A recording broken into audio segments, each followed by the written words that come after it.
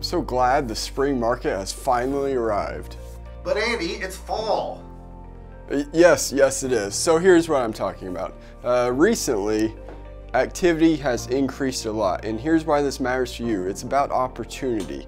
So there's been a lot more conversations. To me, it feels like kind of like the spring market that we used to have.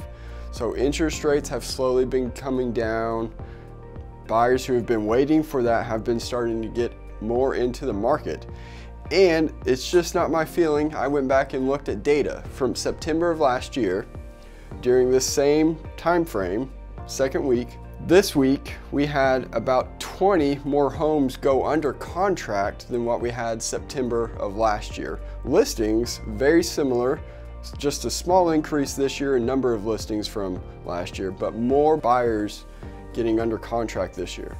So what's this mean for you? The way I see it is there's opportunity right now. In spring, what we know for sure is that is always the busiest time of year. So there will be more buyers in the market come spring. If you like where you are now with finances and circumstances and you're ready to move forward, I think now is an opportunity for you to get ahead of the competition. So again, this is just my experience, kind of maybe some insight on things. Ultimately, it comes down to what you're comfortable with. So I'd love to have a conversation with you, help you figure that out. Andy Simmons, Property Gurus, happy to chat.